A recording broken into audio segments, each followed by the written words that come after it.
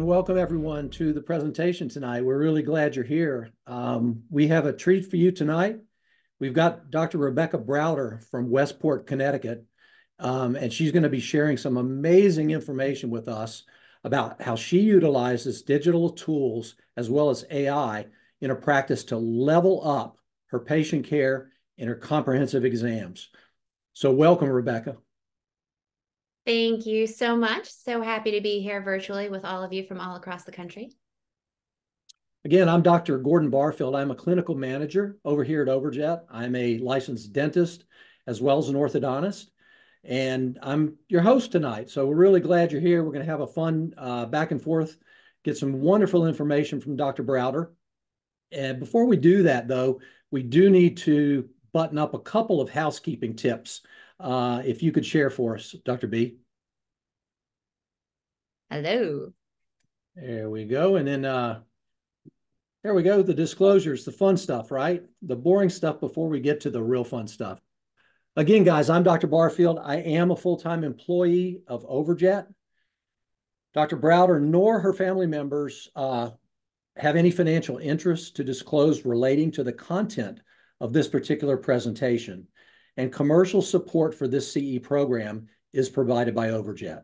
The activity is being jointly provided with CE Zoom Partners, LLC, and members of CE Zoom Planning Committee have no relevant financial relevations to disclose.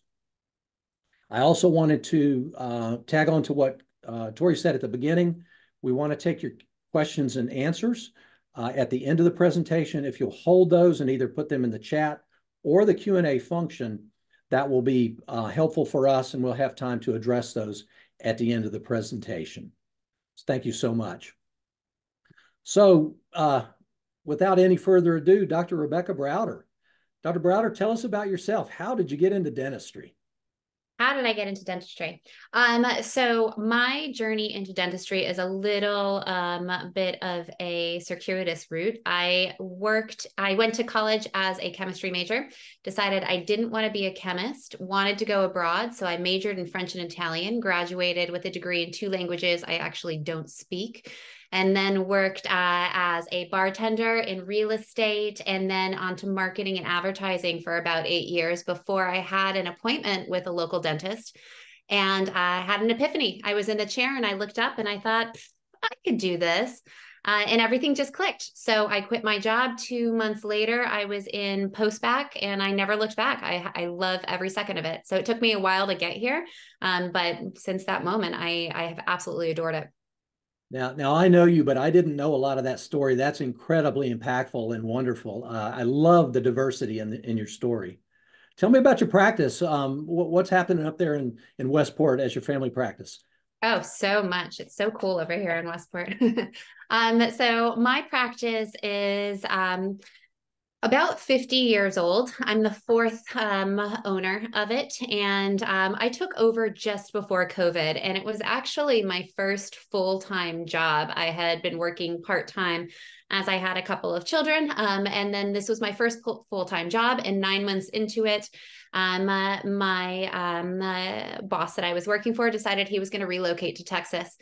So he said, hey, I have a buyer for the practice, but would you like it? And so I said, you know what? Let's do it. Let's go ahead and do it. And so I jumped on it. We signed the deal in February of 2020. And then March 2020, we closed the office and we were shut down for about 2 months. But it gave me, I actually loved that time. It was so valuable for me because I didn't know what I was doing. And it gave me this block of time to go in with no patience and really focus on the practice.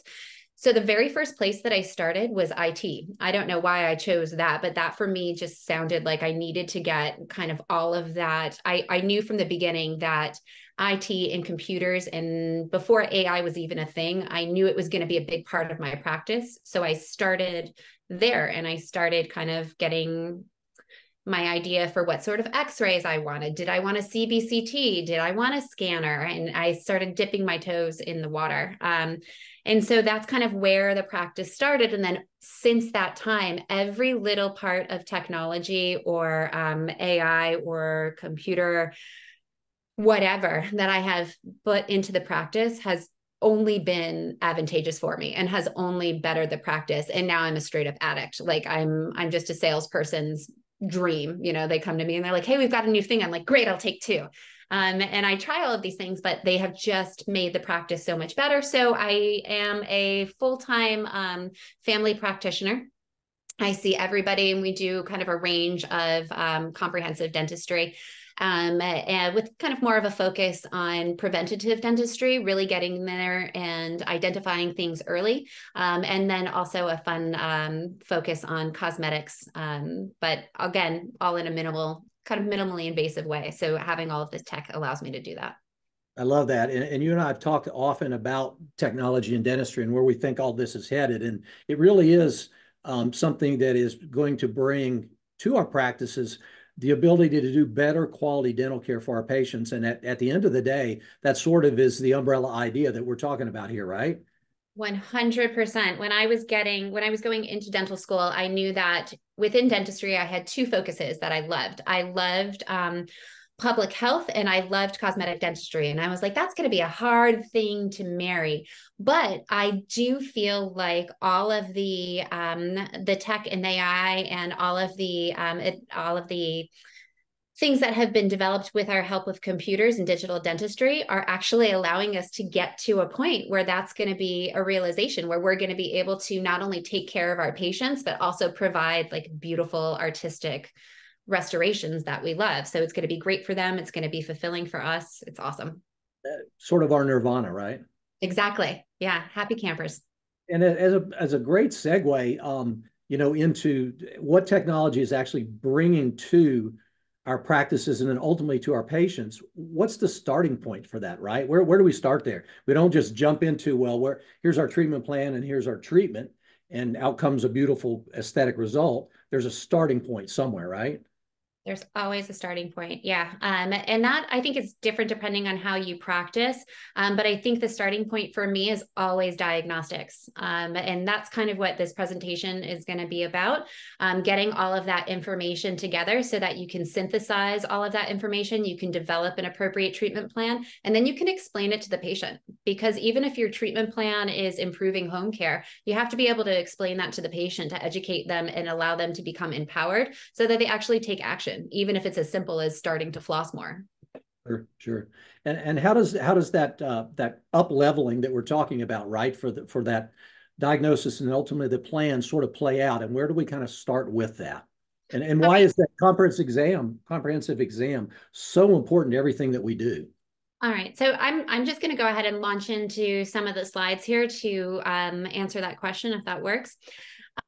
So this first picture I took just as a joke, but it kind of represents how I felt my patients saw me originally. You know, I knew that I had studied for countless hours. I knew that I had gone to school, that I had gone to residency, that I had passed my boards. I knew that I was qualified to give them a treatment plan. And I just assumed that they saw all of that greatness in me too.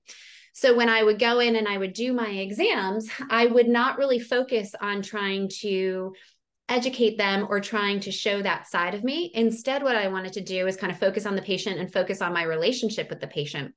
So I would, oops, sorry. There we go. So I would go in and I would have more of a one-on-one conversation with the patient where I would ask them, tell me about yourself. How is little Timmy? How's the softball game going? How are the kids acclimating to their third, sibling or whatever it is? And so the patients and I are forming this really great bond. And I'm thinking, okay, this is wonderful. They're going to start to trust me. And that was true to a certain degree. But what they didn't know was that while I'm having this conversation with them, I'm also going through and doing all of the things that we do during our exam. So I'm examining their periodontal condition. I'm looking for signs of inflammation and calculus. I'm looking for, signs of lichen planus. Do they have any sort of cancer that I can identify? I'm looking at their restorations. Are these in good shape or do they need repair? Are they clenching? Are they grinding? Were these bonded properly? Do we have leakage? All of those things. I'm looking at their function. So I'm looking to see, okay, do we have abfractions? Do they put too much pressure? Again, are they a bruxer? Do they have an airway issue? Are they brushing too hard? Whatever it might be. And of course, not everybody, but most of us are also looking at the cosmetic aspect, because if we can improve a smile aesthetically as well, that's the cherry on top. So I'm looking at their gingival architecture, I'm looking at their tooth size and shape. Do they need whitening? All of those things. So as I'm talking to them and getting to know the patient and forming that personal bond, all of this information is being processed in my head because I'm so smart. I can multitask like that. And I'm coming up and kind of creating their treatment plan. And so I'll say, okay, it was a great visit today. This is what you're going to need. You need 4 quads of SRP. You're going to need fluoride varnish, 4 times a year, 6 fillings, 2 onlays, 1 crown, and you're going to need some alignment. Sam will take care of you at the front desk. So good to see you. I'll see you next time. Great. We love each other. And I leave the room. And so then I'll go over and okay, hey, when's Jamie's next appointment? And I was always shocked. I was like, what do you mean? They didn't schedule. What do you mean she didn't make another appointment? She's got so much going on. Why does she not make another appointment?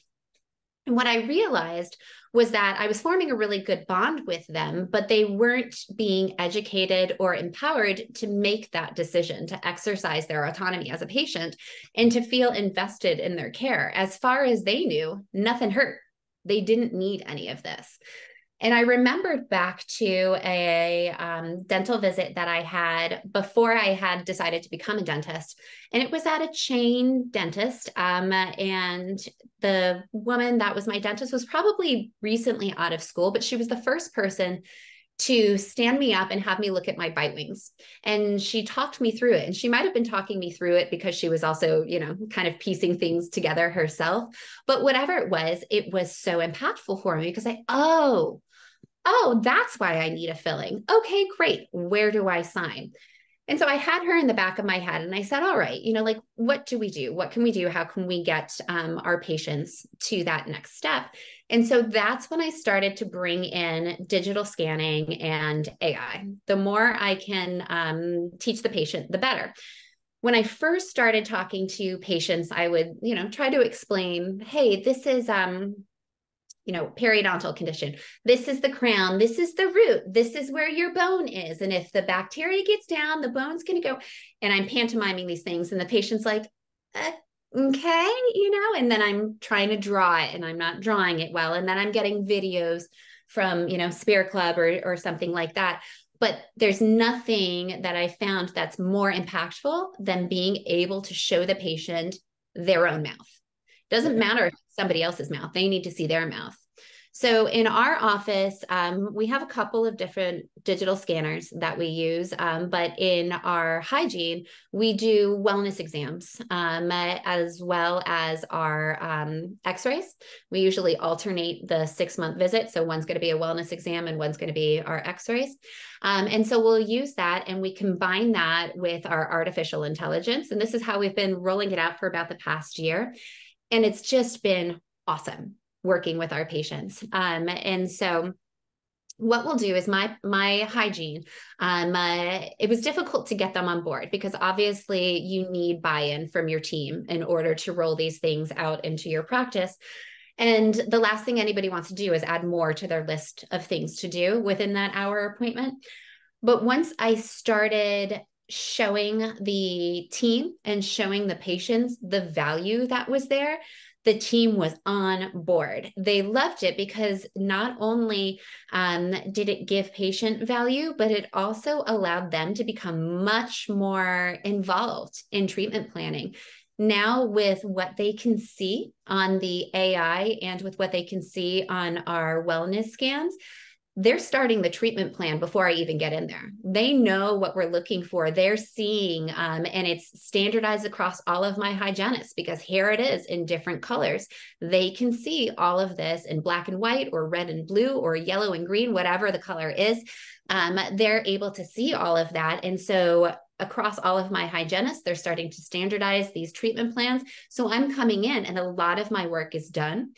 Not only with having to come up with what the treatment plan is, but also they've started mentioning these things and starting showing these things to the patient already. So that when I come in, they know they need to have the x-rays up. they need to have Overjet up, and they need to have the most recent scan up. And that's going to be my way. I'm going to come in, I'm going to look at it, I'm going to get the information from them, I'm going to do my exam, and then I'm going to be able to tell the patient what I see. So the first thing that we always do, like I said, is we'll have Overjet up, we'll have our iTero scan up, and we'll take it from there. And usually when we have the iTero scan up, the first thing the patient always says is, "Are my teeth that yellow?" And it's fun. It's an icebreaker. It's a nice way to make a joke and say, "Oh yeah, well, it just sells whitening for us." And no, your teeth aren't that yellow. But I love that question because it's starting a conversation. They're asking, they're already discovering things about their teeth. So now we have this reflection up there for them on a big screen that they can zoom in, zoom out, spin around, and they're starting to become inquisitive. And so I say, okay, you know what? Your teeth aren't really that yellow, but let's take a look.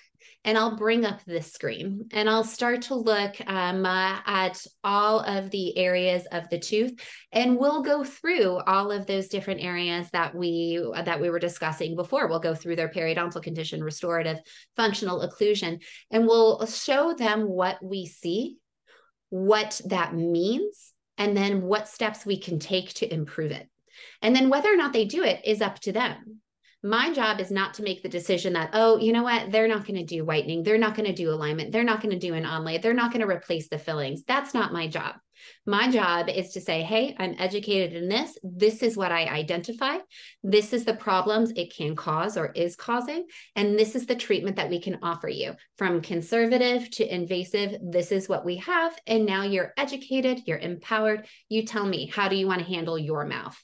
And so it's really been a wonderful conversation to the patient. I'm still getting to hear about Timmy's T-ball game and everything, but now we're getting to have a different layer of trust and a different layer of engagement from the patient that helps them become more empowered and more invested in their care. You mentioned that trust factor. That's a really important one for us, isn't it? Yeah, huge. I think that, that's one of the real challenges we have in dentistry, right? With low case acceptance rates, and we know what those are across the board. There's an opportunity for improvement there, right? If we can get to that trust factor, that third point of the trust triangle, we can have an impact there and make a difference. Yeah, 100%. And that has made a difference for me. And I'll talk about this a little later, kind of the changes that we saw since we started implementing this process in our treatment acceptance and the amount that we were able to produce. And I wasn't changing the way that I practiced so much. I didn't become really invasive or aggressive. I didn't learn I didn't start placing, all on X's. I just started educating the patient for my bread and butter dentistry. And I was getting more acceptance, and it ended up being better for the patient and better for our bottom line. So having that trust where they're just, it's a very vulnerable position to be in, to lay back and open up and just say, okay, you do what you have to do. Now they know the why and they trust you even more. It's a beautiful relationship builder. So for us, when I go in to see my patients, as I said, we'll have our x-rays up. I'll look at our x-rays first. I always like to treat my AI and my computers as adjuncts to me. They don't replace me. There are going to be things that I pick up from my clinical experience that might not be picked up on some of these things. So I'm not off the hook entirely, but I'll go in, I'll familiarize myself, and then I'll bring up the different aspects, either in Overjet or iTero. And so the first thing that we're looking at here is just a little screen grab. I think we have an updated one. Yeah, just a little screen grab from one of my patients. And what we're seeing here, this is before there was a new rollout recently. What we're seeing here is on the top, you'll see the date of the perio chart. So it's pulling in the information, the clinical information from my hygienist who recently perio charted, and it's telling me what teeth were identified as having probing greater than 4 millimeters. And this is also then going in and they're looking at this patient and they're identifying areas like we have on this lower left-hand side here, and identifying areas where there's little wisps of calculus. They're identifying areas where we have bone loss. The nice thing that has changed with a recent update, which I can show you on the next slide, is that we now have an area, instead of just going from green to red from 1 millimeter to 3 millimeters, we now have the 2 millimeters highlighted in yellow. This has been super helpful for us as well, especially with my hygienist, because it has been able to identify those people that are a little bit more at risk. And a little bit more, we can be more proactive and preventative with them, so that we're not waiting for this like egregious amount of bone loss before we realize, oh, you need SRP. We're not waiting for them to get to a point where we're reacting retroactive, or not retroactive, we're reacting to them as opposed to being proactive to the condition. So I'm really loving this. But so this is what I'll bring up first. I'll look at areas where the computer has measured from the cemento enamel junction down to the level of bone. And then I'll go in and I'll probe around and I'll see. Sometimes what we'll see is that the bone on the buccal is higher, but we may have a bone drop on the lingual. So we still have to go around and we still have to probe. But this is a really great thing because it's so easy for me to visualize. I have it up in the screen and I know, okay, I'm looking over, and the greens, I'll go around, but maybe I won't spend as much time there. And I'm going to go and I'm going to confirm the findings that I see on here. So I'm going to confirm, do we have gingival inflammation or bone loss in the areas of 18, 19? What do we have to do there? Do we have to do local SRP? Are we doing a gingivitis? Are we improving home care? We're going to see them again in 3 months. What sort of proactive step are we taking? Because clearly something's going on in their hygiene. And additionally, I love this because now that we're going to be coming up on a year pretty soon, we're going to be able to see this year over year. So instead of being like, I don't know, I think you were 3 millimeters last year, we're going to be able to see tenths of a millimeter changes. And we're going to be able to, again, intervene before things have gotten worse, before things have gotten terrible. And hopefully that's just as simple as improving the home care and calling it a day. But if we need to do more hygiene or periodontal therapy there, awesome, all the better. We're getting the patient what they need. And showing the patient this, awesome. So great, because then they get it. They know it's not me. They know it's not my hygienist who's like, well, I've never had a problem before. You may never have had a problem before, but you probably also didn't have this. You didn't have this that was helping to identify issues and helping to treat them. So we'll look at the periodontal condition on the x-rays. I'll look intraorally, and then I'll bring up the scan again for them. And I'll show them, so commonly we have this built up on our lower anteriors. And I love this particular patient because she walked in to my office and she has such a myriad of different conditions going on. She needed an onlay, she needed some filling, she needed a little bit of this, a little bit of that. So it's really, she had all of this plaque built up and tartar around these lower anteriors. And to show them this picture, oh my God, worth 1,000 words. Right? Like who's going to look at this and be like, I'm good. I'll keep my tartar. Thanks. I'll see you never. You just look at it and you're like, ew, get it out now. I don't care what it is. Just get it out now. And so that's been super helpful, right? You've seen patients like this, like all the time. Yeah, all the time. So this has been really effective for helping patients buy into our periodontal treatment, and also, like I said, just becoming more involved and invested at home. They're, picking up the floss a lot more. They're getting a water pick and they're using it. It's not like, oh yeah, I bought it, but I don't use it. They see it, they get the need for it now, and they're getting involved and they're using it. And it's been huge for them. I heard someone said they don't really need to even know what bone loss is. They can understand what color change is. 100%. Yeah. 100%. And that's why I really love this new yellow too, because it's like I said, we're saying, hey, you may not need a deep cleaning now, but we're starting to see some changes, and we're starting to see that this is getting to a point where we don't want it to be. We don't want it to progress. So we're going to become a little bit more proactive, and we're going to start with you. And so, yeah, they don't necessarily need to know the biologic factors that are leading into it. All they see is that color, or all they see is that picture, and it's super impactful for them. Love that. Sorry? Love that. Yeah. Yeah. So we'll go into restorative after that. The gums are our foundation. So we always start there and then looking at the teeth.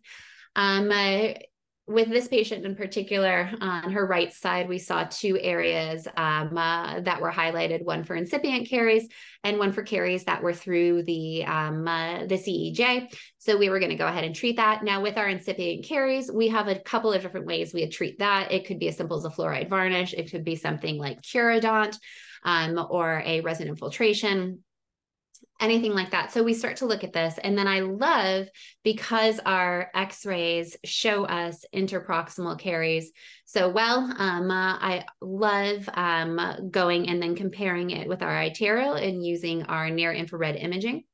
And just seeing kind of how those two come together, seeing it from a different angle and examining the patient and putting that all together. Because this incipient, I actually ended up going in and treating, and it was with the help of our iTero, but I might have missed it being an incipient on this x-ray and maybe wouldn't have looked so closely at it on my iTero if I hadn't caught it here. And the other thing, sorry? Some of those are hard to see. Some of those are super hard to see. And the same goes for occlusals. These bite wing x-rays aren't meant to diagnose occlusals. And so sometimes I don't catch it. Sometimes I'm not even looking for an occlusal. The first week that I had AI in my practice, I think one of the first patients that I saw it on was a teenager or 20 something, not a filling in his mouth, beautiful teeth, and Overjet picked up caries on number 30. And I was like, okay, I highly doubt it. And I looked at the tooth and I was like, the enamel looks intact. Maybe there's a little bit of shadowing under the enamel, but like, I'm not seeing anything bombed out. But I decided to roll the dice and trust the AI. And I gave the patient a heads up. I said, hey, this is not something that we typically see on x-rays. And this is a new program that I'm working with, but I think that it's worth a look. Let me go in, let me get you numb. I'll start to go in. And if I don't find anything, I'll keep it really superficial. And, I think I said, I won't even charge you for it. And the patient was on board, and I opened it and boom, dropped right into it. And that was it for me. I was like, sold. I just paid for my membership off of the one filling, and I never would have seen it before. And practicing as a solo practitioner, that's huge. That's huge to have something that's going to be that second pair of eyes. So I see these, I go and I compare it to what we have on our iTero. We use that near infrared imaging. So on the upper right here, you can see areas of decay. We opened, see it a little bit closer, opened that up, saw the decay, and treated it, and we were happy with that. Scroll over, and on the upper left-hand side for the patient, number 15, it's got that huge amalgam. And this is a wonderful case where the patient says, I don't feel anything. It's fine. It's been there for 30 years. We're good. And this is where I'll take my my tech and I'll say, you know what? It's not good. It's not great. This is going to be a problem for you. I've seen it. I know it's going to happen. The literature supports it. Let's look at it together. So I'll see this big silver amalgam. I'll see some of the demineralization areas, some of the fracture areas. I'll go back. I compare it with the x-ray. I see the areas of decay on the mesial and on the lingual. Sorry, on the mesial and on the distal. And then we'll also start to see, this particular tooth, but we're also able to see now in some of our x-rays with the new rollout, other areas like, is there a periapical radiolucency? Is there endo needed on this? How close is the proximity to the nerve? Are we concerned about that happening? You can see the enamel and the caries there. And then we'll go back and I'll say, hey, so this is what we have. We have a tooth that right now is asymptomatic.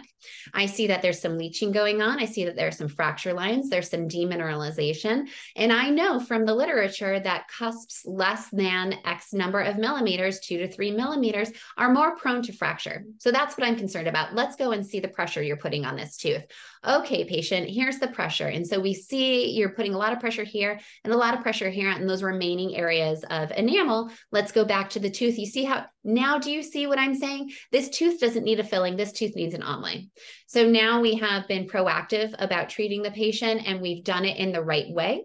And we've done it in a way that they have buy-in. You know, it's not like, why did I get upsold from having a fine silver filling to having an onlay, you know? And it's not overly aggressive because I don't have to do a full crown once the tooth breaks. I'm being conservative here. I'm being proactive and I'm being conservative at the same time, which I think is super important to the way that I practice.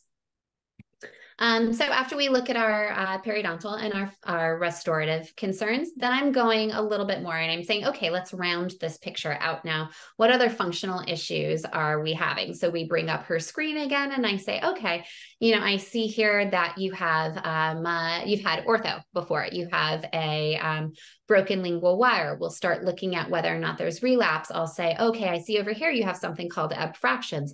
We'll talk about how lingual inclination can worsen those abfractions and how alignment comes into play with that. We'll go down and we'll toggle to her screen and go to our stone image, and we'll look at our wear that we're having, because this tooth is a little bit more facial and it's starting to get more wear because it's coming in contact with your opposing teeth here, and the value of having teeth get into alignment. So it's not having straight functional teeth because they're pretty, or not doing Invisalign or clear aligners or traditional orthodontics because it's pretty, but it's actually for a reason. Straight teeth are healthy teeth for a reason, because you're not going to have that extra wear. You're not going to have that abfraction. You're not going to have forces being put on a tooth that's detrimental to the tooth. You're going to have everything where it should be, forces dispersed as it should be, and that's going to have the teeth last for a longer period of time. And that's kind of how we explain it to our patients, and being able to show this is really beneficial. And then last, kind of my most favorite thing, we drift a little bit away from our AI with this, but it's also really great in having these instruments and this information, these diagnostics cohesively, because we can figure out what's the best way to go about it from a cosmetic standpoint too. So lots of times when we'll have our iTero up, I'll be able to see the patient and I'm saying, oh, you've got beautiful teeth. You've got beautiful, healthy teeth. But I noticed that they're a little bit, it almost looks like you're hiding a little bit of your teeth. And the patient will say, yeah, you know, I just don't like it. And so we could hypothetically say, you know what, we're going to do 10 veneers up here. But for this patient, I said, I think what you need is, I think you just have a little bit of passive eruption. What if we just do a quick gingivectomy and open that up a little bit? Super non-invasive, super easy. And she was sold right there. And this took 15 minutes. And she's a patient for life. Like, she was so pumped about it. She sends us before and after pictures and she's like, I love my new smile. So it allows us to communicate with a patient and give them these little things where it doesn't have to be a huge cosmetic overhaul, but patients benefit from this. You know, not only is it going to remove some of that excess gingiva that may be causing a little bit of a plaque trap, but it's giving her a smile that's a little bit more her. So love that. This was a patient that came in. She had some concerns about tooth 3 and 4, those crowns. She didn't really like the color of the crowns. And as we got into it, I was like, this is something where I think you could actually be really happy for who she is as a patient. From changing her alignment was pretty good, but we needed to change the shape of some of these teeth. So we started to go through and I did a quick mock-up and I said, you know, I think if we raise this, we change the shape, we make them a little bit bigger here, we bring them out a little bit, you're going to be a bit happier. And she was sold too. So we did end up doing veneers on her, mostly additive, which was also awesome as well. And she was just super pumped about it. And so having these things, having Overjet, having my iTero, or, you know, like I said, I use a couple of different scanners. Having my CBCT is another one. Having these things and being able to integrate them all together removes all of my guessing. It removes my second guessing. And I don't know, I think I'm just going to wait and watch because I don't know how this is going to plan out. It gets rid of all of that. And it makes my treatment planning so much more clear cut. So, you know, it's standardizing everything. Now there's not one patient that gets this and somebody else that gets this. My hygiene is all seeing the same thing. Like the comment before, things are color coded. You know, it makes it pretty idiot proof for those of us in the dental field and our patients. So everybody's getting the same. The hygienists know this is going to yield X treatment because this is what we're seeing. It's great with our insurance approvals because I love it. I love it now. I wait for patients to receive a denial, and I can't wait to write that narrative and put in like, here's my x-rays, here's my stuff from Overjet that has everything illustrated, here's my intraoral photo detailing everything, and it gets approved. And it's kind of a hassle that we have to do that. But the great thing about Overjet, and one of the things that initially sold me when I was considering bringing on AI, was the relationship that they have with the insurance companies, and how and I guess you can speak more to this, Dr. B, about how it works with insurance, but we don't have an issue with it anymore.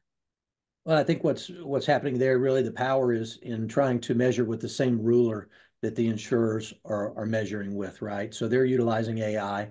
Most of the big ones are, and we may as well get on the same page and use the same rulers, right? It's Yeah. objective information. That we're taking out Yeah. some of the subjectivity in dentistry, which is one of our big challenges. And so I think that ultimately it's good for patients. It's good for payers overall. They see some cost savings in it that way. So, and bringing us to center, bringing us closer to a centered truth, if you will. And I think that's really what it's all about. Yeah. Yeah, 100. let me ask you something, Dr. B. If you had to put a summary statement on the power of digital technology and tools, as well as AI, and what it is bringing to the overall exam and diagnosis process, what would you say to that? What's the power in it for you? Um, so one, I think it's an inevitability, as we were talking about before. There's no escaping it. It's only just going to keep coming. And embracing that for me, giving me this information has allowed me to move forward with such confidence. And as a single practitioner, that's huge because I don't have somebody I can go to and be like, hey, psst, what do you think about this? What would you do in this scenario? And so having all of this information has taken the guesswork out of dentistry. You know, we always say it's the practice of dentistry. This lessens that a little bit more. It takes away some of the subjectivity. It takes away some of the questions about how something is going to proceed. I have data now, and with data, I can make decisions. It's no longer my opinion. It's no longer what I want to do. This is what's recommended. This is the condition that you have. This is what's recommended. And that's super empowering, I think, not only from the standpoint of the entire team, because all of my team is on board with this. All of my team is understanding how it plays in, but also with the patient. And it's, to your point, it's getting to the right place we want to be in dentistry. Nobody, the vast majority of us want to practice ethically. We want to go home and not be nervous about, did we do something that we shouldn't have done? Or did we not treat something we should have treated? And this gives me that peace of mind. I'm able to go in and I'm able to know with a lot more certainty than I had previously what the conditions are, what needs to be treated, when, why, and how. And now the patient knows it too, and it's shared responsibility. And so I could never, and I emphasize never, go back. This is as vital to me as practicing with loops. Like I could never practice without this. And I don't. And if you look at my stats, probably if you were to pull up my account, I bet you we look at this with every single, not only do I look at it when patients are in for hygiene, when I'm treatment planning, but when I have a patient come in for restorative, I pull it up automatically again, because I want to see exactly where I'm drilling. Where do I have to be? How deep do I have to be? What do I have to watch out for? It's invaluable information. Amazing. This has been fantastic for me. I've enjoyed listening to you. And I haven't had an opportunity to spend quite this much time with you before, and I love it. It's very empowering, actually. And we're getting in a ton of really, really good questions. You're going to love some of these.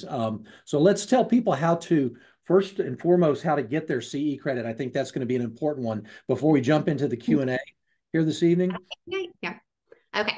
What you guys are going to want to do there is log into CE Zoom and then scroll down until you see the green verify button that corresponds to this particular course, and then enter the word smile, and you take a short 3-question evaluation that we've got prepared for you, and you'll get your credit in that fashion. You could also scan the QR code here. So we'll leave that up for a moment as we begin to field some of these questions. The first one, Dr. B, that comes in, what do you do when patients want to take pictures of the scans as well as the x-rays to possibly shop around?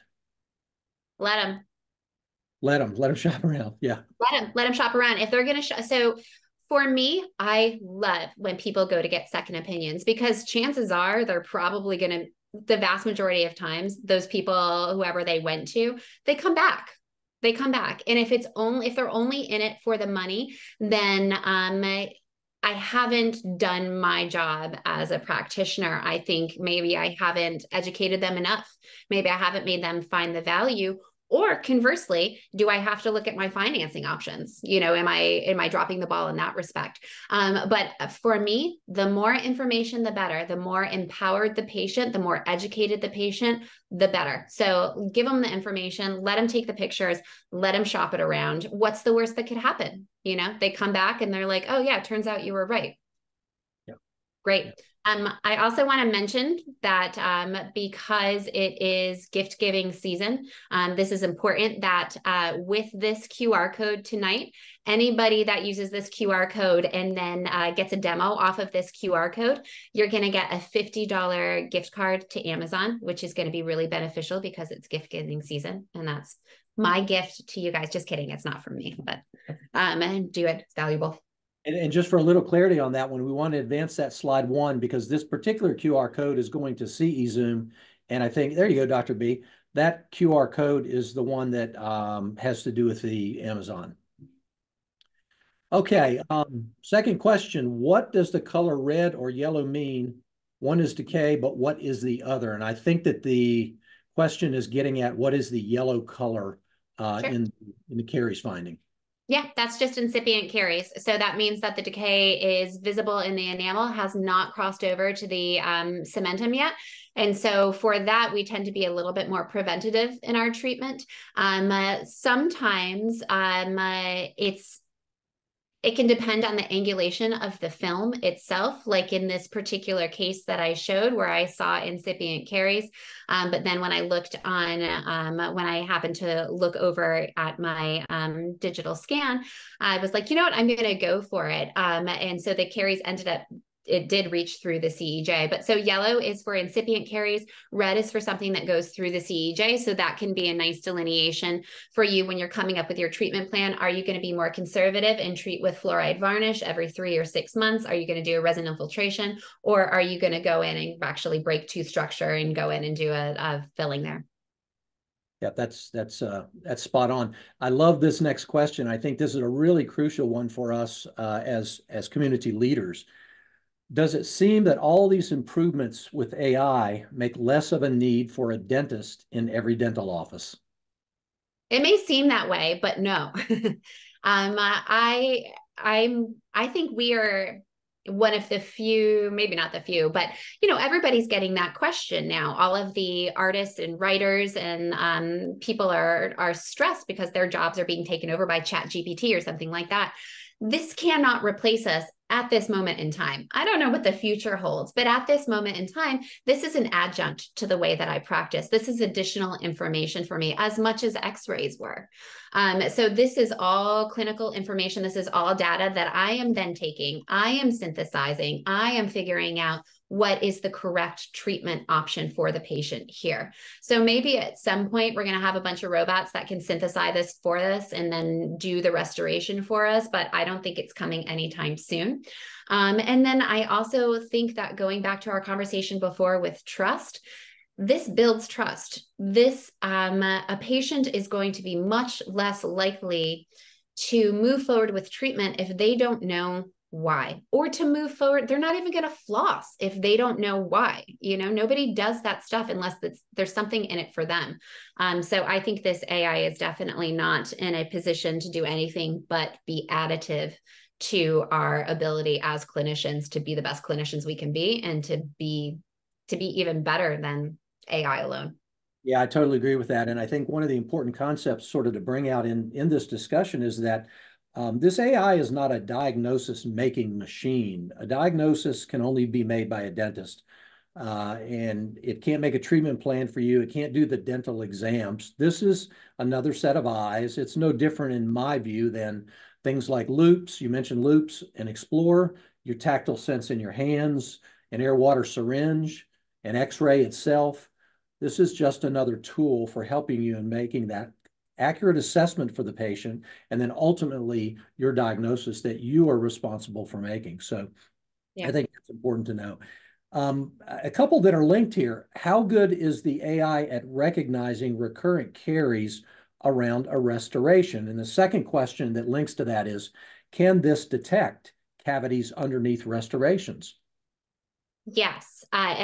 So yes, it can detect cavities under restorations. Yes, it can detect recurrent decay.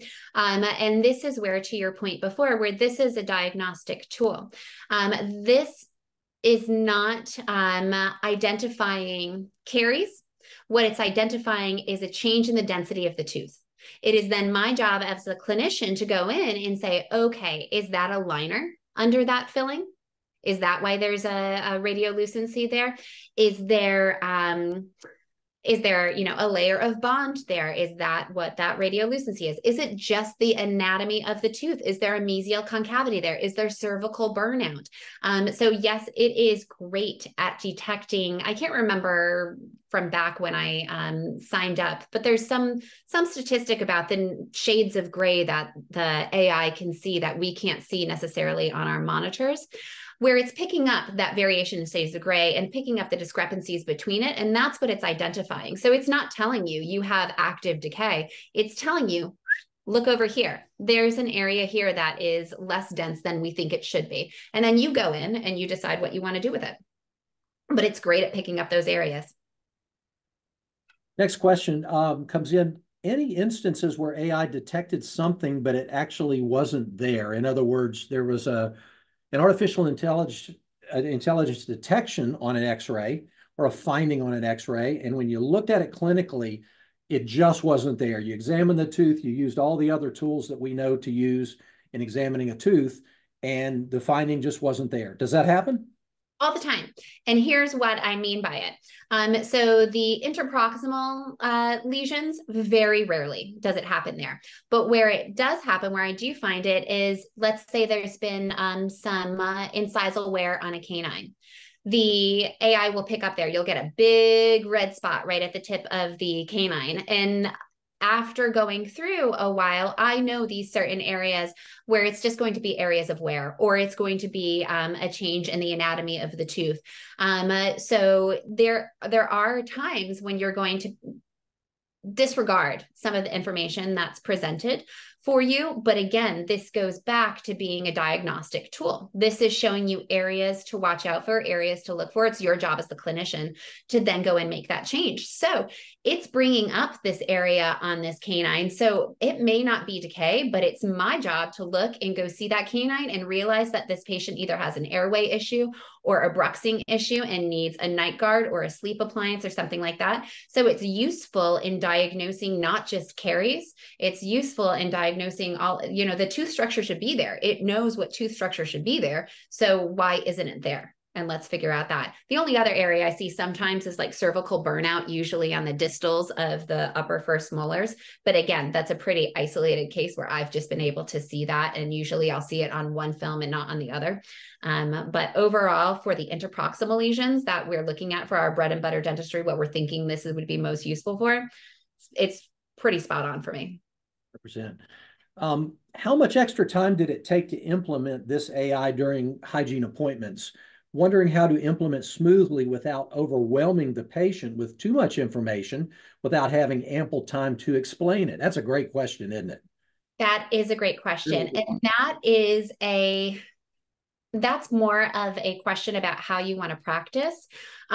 So what I mean by that is as far as implementing Overjet, super simple. So you take your x-ray and then within like 90 seconds or something like that, it's up on your portal on Overjet. So as long as you have that ability to look at the internet in your op, with the patient, or if there's a computer or the internet in the op, it's as simple as looking at the x-rays the way you normally would, but now they're annotated for you.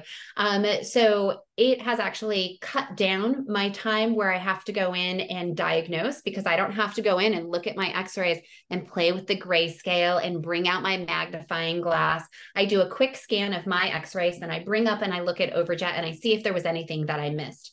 And then from there, depending on how much I need to explain to the patient, I can spend more time. I tend to spend more time with my patients. That's the way my practice is.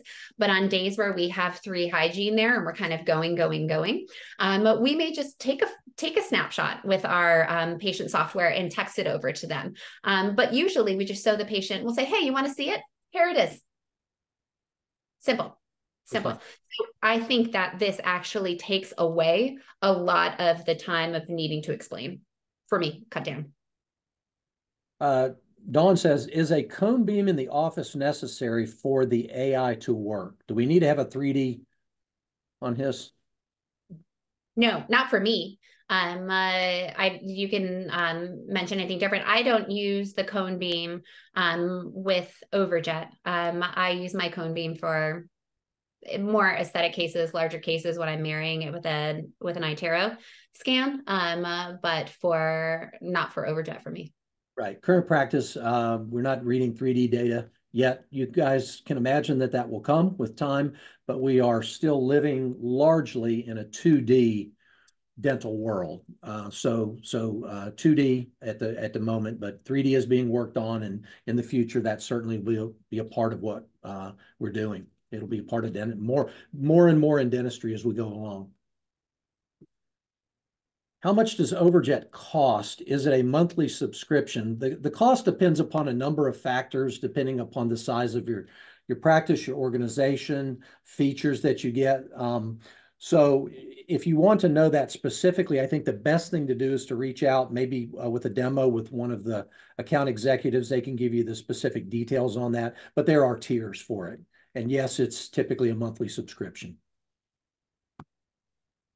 And worth every penny, might I add.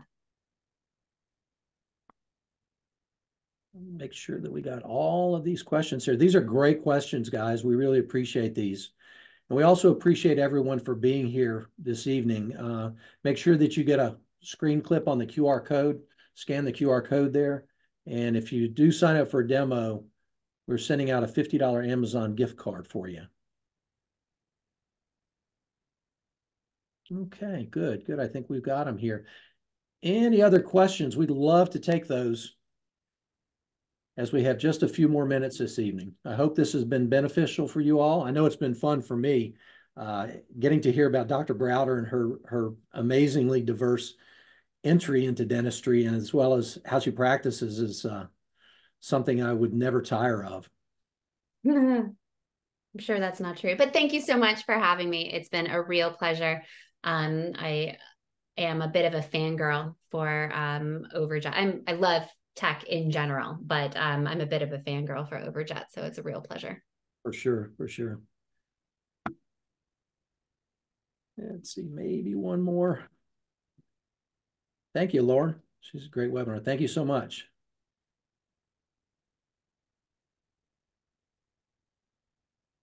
Thank you all for being here. Really appreciate it. To all of you guys. I know you're spending time here after probably a long day at work. And I remember during my practicing days, one of the last things that I wanted to do was to take my dinner time out and watch a CE webinar to get my credits at the end of the year, but it is necessary. And thank you guys for being here. We had a really good group tonight. It was a pretty large group. Heidi says, this presumes that we have digital scanning and digital x-rays, question mark? So for me, I used the two are kind of separate. I do have digital X-rays, and I assume that you would need that for Overjet to work. The digital scanning, you don't need to have it. It's really beneficial, but you don't need to work together with the two. I do, but they don't need to work together. That's right. And Heidi, the Overjet platform needs digital radiography, right? It's as simple as you take your x-rays in your normal workflow, and in nearly real time, and Dr. B, you can comment on this, the x-rays show up within the Overjet platform with the artificial intelligence overlays on them. It happens very quickly in an automated fashion in the background while you're working. Yeah, super seamless whenever we've gone in. As usually as soon as they take the x-rays and come get me, I think it's within 90 seconds or something like that. We've never tested it. But there's never really been an issue where I went on and I was like, come on, it's still loading. They're there. Oh, do we have one more minute?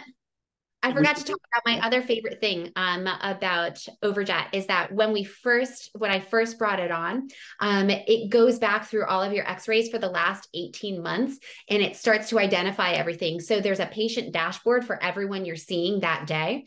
And so it will say like, hey, you saw this patient 10 months ago or something and you missed something. You missed SRP, or they need second stage SRP, or you missed a perio exam, you coded as a regular exam, or you miscoded this, or you should have done, you missed recurrent decay here, all of these things. So for me, that's awesome because we use that in our morning huddles where we go in and we're not saying like, well, we've got to squeeze out an extra $2,000 today. We're looking at, hey, where did we miss something clinically? What does the patient actually need? And that's how we're generating our production. And just by doing this within, I can't remember if it was the last year or when we started doing the iTero and the Overjet, our production without changing really anything else increased by 200,000. So it's just so seamless to get this information and use it to drive your practice without feeling salesy, without feeling like you're pressuring people. You're diagnosing, you're giving information, and they're taking it. And it's been a really seamless kind of natural, organic way for us to increase our production, which has been a huge, awesome benefit, obviously. That's a very powerful statement because really what we're after is we're after the opportunities that we have missed, and we know that we all miss these things and we miss them regularly. That's the truth of clinical dentistry, right?